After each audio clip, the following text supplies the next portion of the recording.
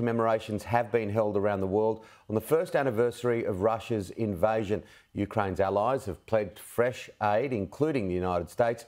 And joining me live is Republican strategist John Jordan. A very good morning to you, John. President Biden made a surprise visit to the Ukraine on the anniversary of the invasion. What did you make of that?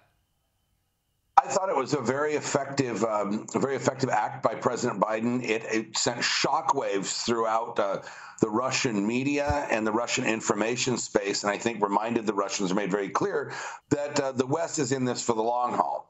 Now, President Biden is being rightly praised for this, but at the same time, it wouldn't kill him to go to the U.S. border where we have fentanyl and unchecked immigration, illegal immigration happening, or to even go to Ohio where the spill happened. So I think, in fairness, President Biden should be praised for this, but a president should be able to walk and chew gum at the same time.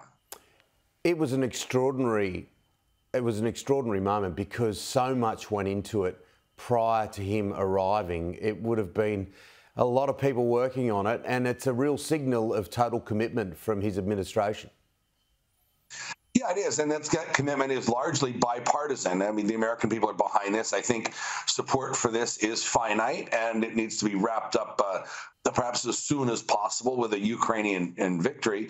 But the American people in general, across the political spectrum, are supportive of our aid for Ukraine.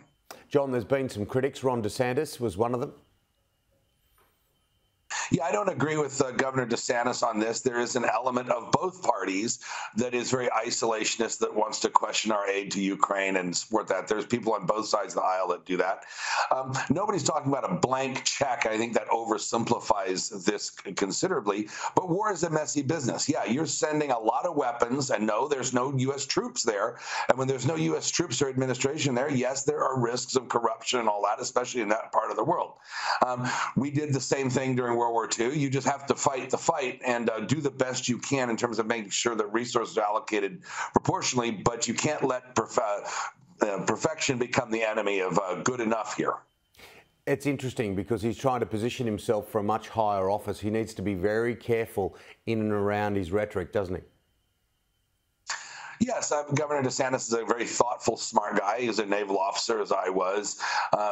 He's talking about a blank check, and nobody wants that. People want to make sure that the Ukrainians are using these resources appropriately, and that corruption is, in fact, being rooted out in Ukraine. And it looks like President Zelensky has made meaningful steps in that direction, but there's a long way to go.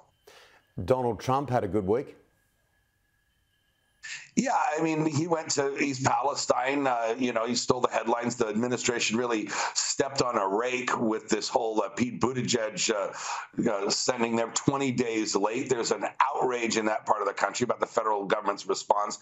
Pete Buttigieg's visit there was a joke, and it was a political disaster. Even if it had been on time, his press conference was a disaster. He was undercut by the chairwoman of the National Transportation Safety Board.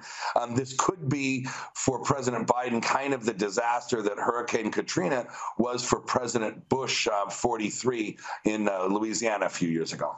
And it was interesting to hear Donald Trump, and he's doubling down on the whole Russia invasion of Ukraine. He said this would not have happened if I was in charge. And that seems to be one of the things that he's really pushing and pressing at the moment. Well, yeah, he has a point there. The President Obama and then Vice President Biden refused to send Ukraine lethal aid or weapons during the entire Obama administration.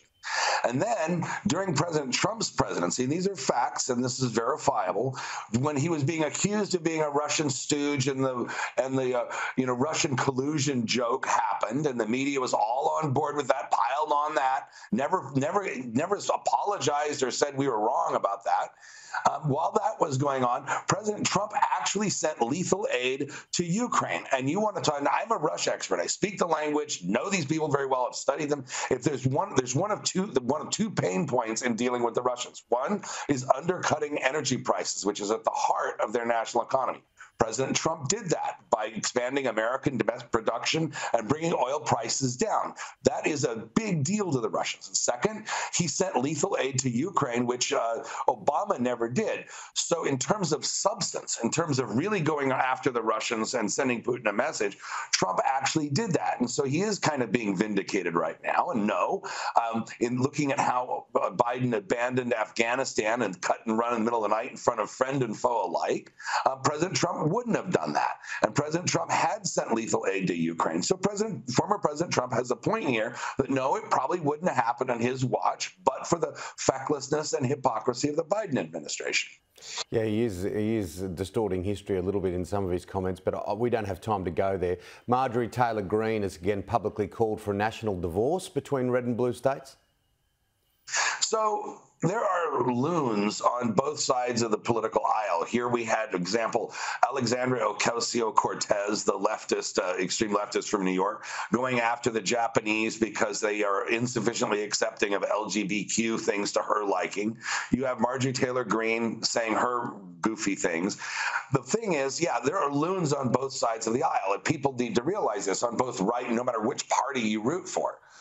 But, you know, at the end of the day, what's concerning to me is that the media always jumps on when a Republican loon says something, and then they ignore it when a leftist loon says something. Like, for example, when Steve Scalise and the Republicans were shot at the baseball game, that got thrown under the that was done by a leftist, a Bernie Sanders supporter, and that gets shoved under the rug. But yeah, Marjorie Taylor Greene said a loony thing here, and it's being jumped on by the media. But I wish the media would cover the loons on the left with the equal vigor.